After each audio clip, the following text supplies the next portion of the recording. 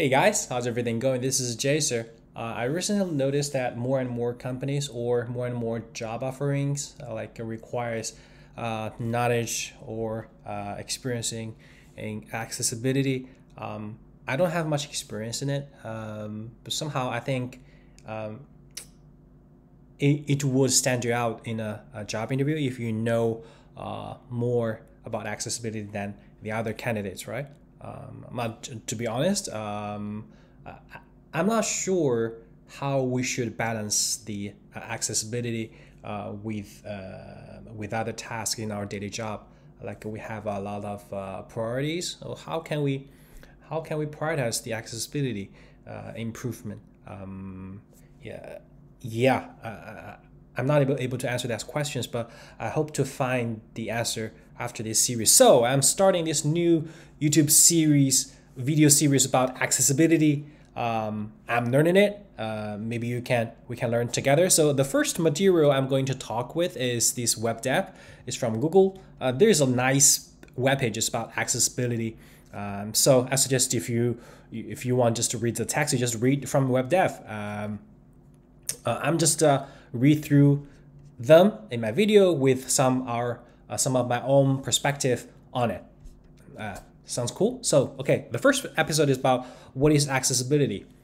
Yeah, we can skip through the. So generally, I think it's just for accessibility means to make it more accessible to a small fraction of our users, which has some disability of some to some degree.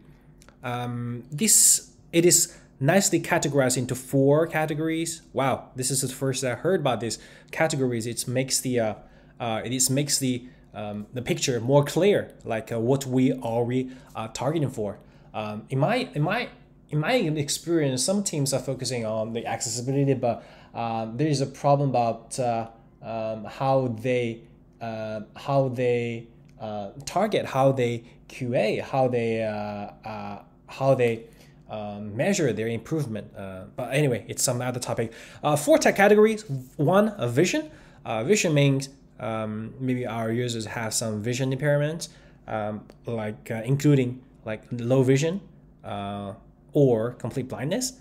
They would use some combination of screen magnification, high contrast themes, text to speech. Or text to speech, like Mac, the browsers have the default support, and other text to speech software, I guess. Some users might rely on the screen reader. Yeah, screen reader, navigate to the page, blah blah blah. Okay, cool. Yeah, this is for vision. Another one is for motor dexterity. This is I don't know what that means. Motor and dexterity impairments affect users' ability to use a mouse, so they rely on keyboard, head or eye tracking software. Yeah, switch devices, sip and puff device. What it is, I don't know. Sip and puff. Yeah, a voice access. Yeah, generally it's not other input than mouse, right? Like Stephen Hawking's chair. Yeah, keyboard. Most of the time, I think we would focus on the keyboard. It's much affordable for ordinary people. Yeah. Okay, so motor impairment. Another one is auditory. Auditory impairments range from difficulty hearing certain frequencies to see speech processing issue. What kind of these supporters look like? Maybe for video, we often see some movies or drama shows that offers subtitles, right? I think they were doing a very good job in not only including the serifs, but also including the environment sound, like there's a wind blowing, something like subtitle describing what is going on.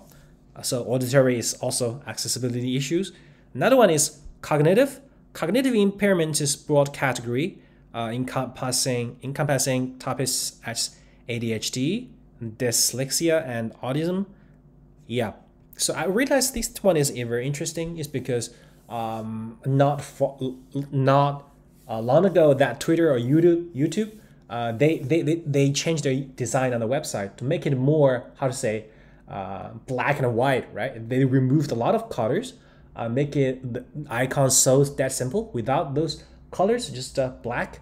I think that's maybe because of this cognitive accessibility issue, right?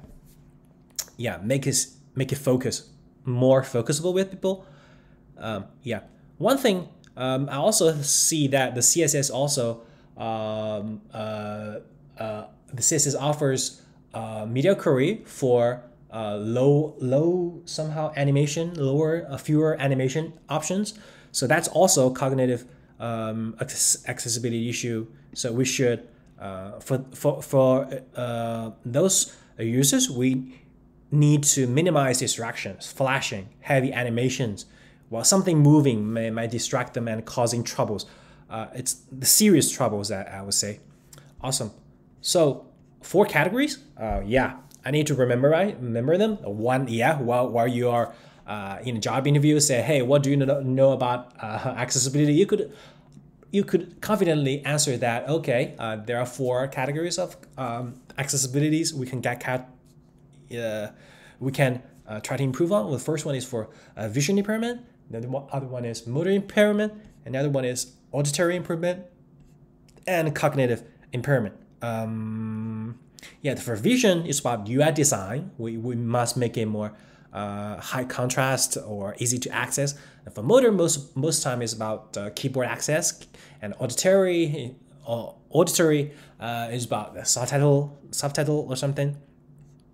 And cognitive is, yeah, make it more focusable without those distractions. Awesome. So yeah, that's it. I'm not sure whether it helps or not, but anyway, I'll continue. There's not so many articles, and I think they're not covering all the topics. And once I made a video about the create focus trap on the model system. I think that also is part of the accessibility, right? With keyboard access, how can we create a accessible modal system? That's also very interesting. I'll add that one to our video playlist. Anyway, that's the first episode of accessibility journey. Hope it helps. See you next time. Bye bye.